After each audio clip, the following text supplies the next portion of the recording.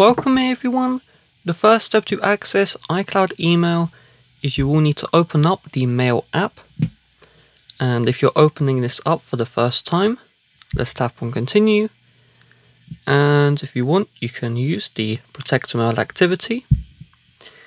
By default, you should have your iCloud email show up.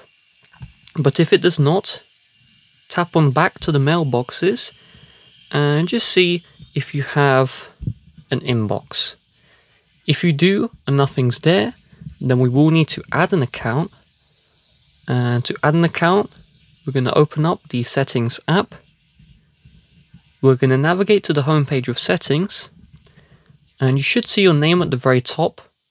If you don't, scroll down until you see this thing called iCloud. But if we see our name, let's tap into it. Then let's tap on iCloud. And what we're looking for is the iCloud Mail. And you just want to make sure Use on this iPhone is turned on.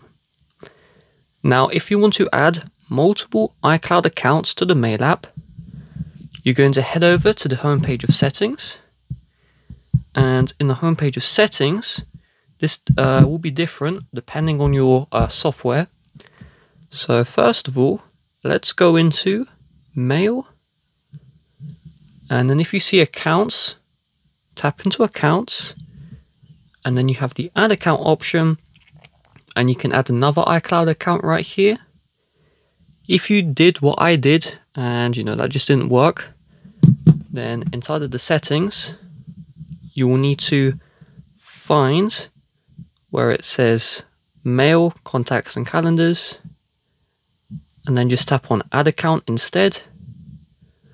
On some iOS software, there'll be a passwords and account option. Tap into that, and then tap on Add Account. And at the very end, you should see a screen like this. You tap on iCloud and just enter in your iCloud information. Once that is added in the Mail application, let's open up the Mail. If you go to the home page, you should see your iCloud, and then you should see another option which shows your main email account. If you just tap on the regular inbox, this will combine all of your emails into one. With that being said, if you would like to help support the channel, please do check the description. Bye bye.